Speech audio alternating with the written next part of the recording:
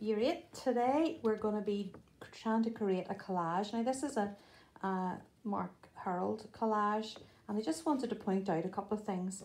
On this you will see that there's a background and there's what's called a foreground and then a middle ground in any picture, and we're going to try and think of those things when we're creating our picture today. So in the foreground of this you'll see all of these lovely wee stones and different leaves and even the animals. In the middle ground then you see the water and maybe a little hut and a wall, and then in the background you see the sky and the houses, the little buildings. Okay, now you will find that in the background you have less detail and in the foreground you have more detail. So that's how to show that those things are different. It's a bit like when you're creating a stage set for a school play. When I'm doing a stage set, I think about what's going to be in the front, what's going to be in the middle, what's going to be in the back. So when you're doing your collage, here's another one of squirrels. Again, the squirrel is the foreground in the front of it. In the middle ground, there's a house. And then in the background, the trees are very, very tiny. And of course, they are tiny to give the idea of distance. And then they're not as detailed as the things in the front, like these leaves. You don't see the detail of leaves in the background. You just see the shape of the trees. So today, when we're doing our collage, I want you to think about what goes in the front, the foreground, what goes in the middle ground, and what goes in the background, okay?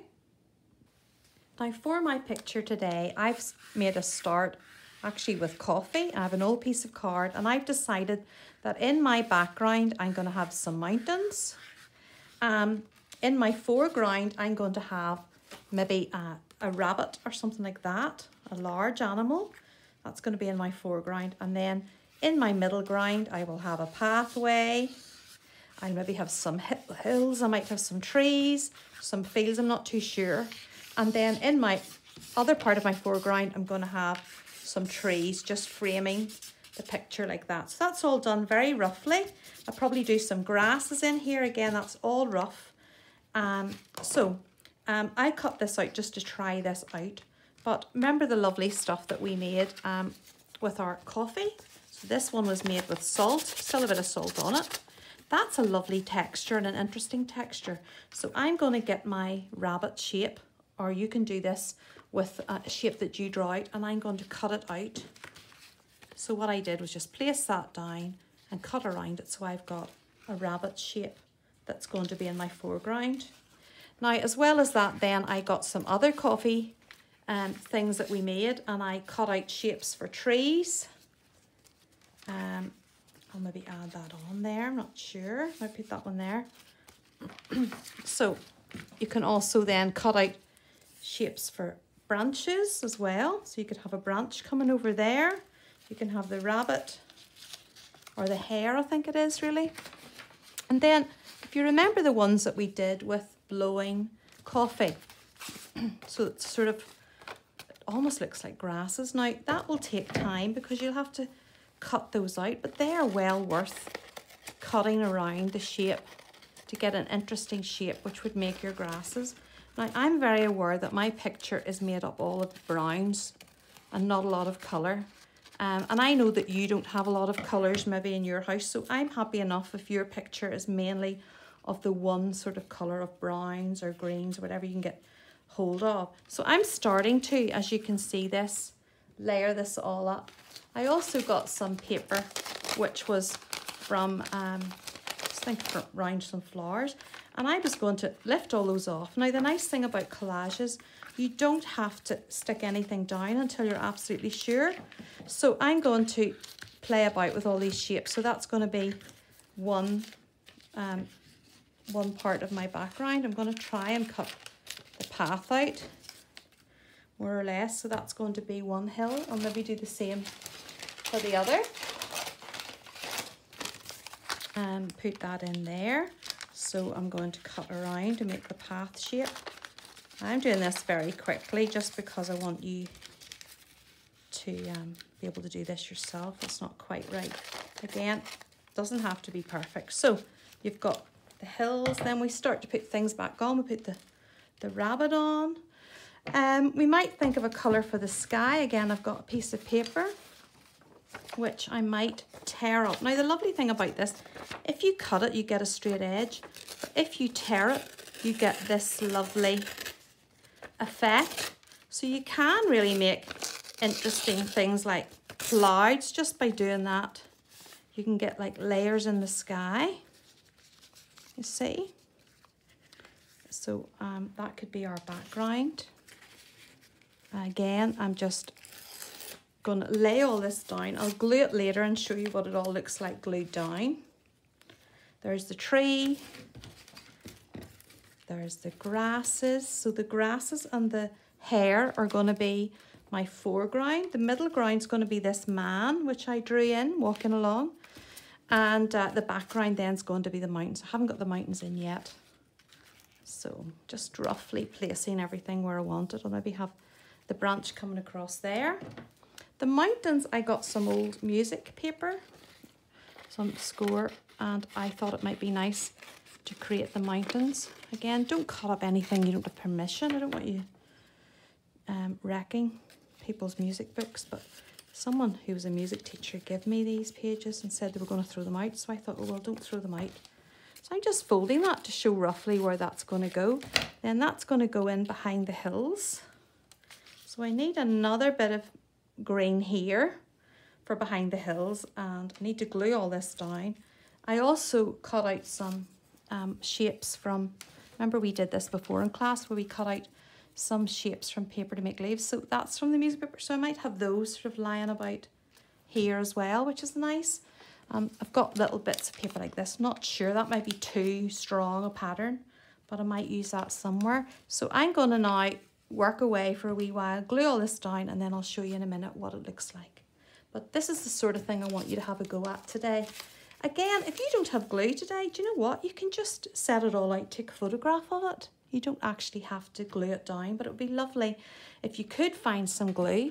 I've got PVA glue and I keep it in my extra mint, peppermint chewing gum, but it's a handy wee pot to put it in. So I'm going to glue mine down like that and then show you, okay? Now I've just covered this all in the PVA glue, which is great fun. And it doesn't dry too quickly. If you've got Pritt stick, don't do this because the Pritt stick will dry quicker. So what I'll have to do now is to put my background on first, which is the sky. I'll do it that way. It's okay if it overlaps and goes over your page a bit, because we can always trim the page. And I'm going to go over here, fill all these wee bits in. I'm going to ignore where I've drawn the trees and things because I just want to get this all in. Again, I'm doing this in a hurry because I want to show you everything.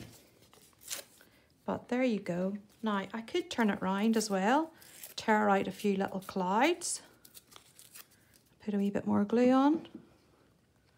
So, then I'm going to put on the mountains. Again, they've changed a wee bit in shape, but that's okay. Then I'm going to put on the background. Fields. Again, let's sort of tear roughly where the tree is so that I don't forget. The grasses, let's see. I'm just sort of trying to keep that wee path in because I might actually use it. The background and maybe not put anything on it. I want to keep the wee man there, although I can also draw him in again. Just gonna put in the green. And again, you might have all different bits from magazine, wrapping paper. I think you just don't want to have too much pattern that's like this one here is just a bit too much, I think, to use on this because it would be the one thing your eyes would go to and it might not be what you want, just to have spots before your eyes. So I'm gonna stick on my tree. Let's see, what way did I have that there? So again, it's just gonna overlap. And my rabbit. I'll not put my rabbit on until I do the rest of the background. This might take you guys, more than this lesson to do this, the time you gather everything up. So I'm not expecting to see this finished today, but I would maybe like to next week on Zoom, see how you've got on with it. Yeah? And then we might spend some time finishing it in Zoom. So I'm just going to work on here with this, and then I'll show you what it's like when I've finished. Okay? Let's see.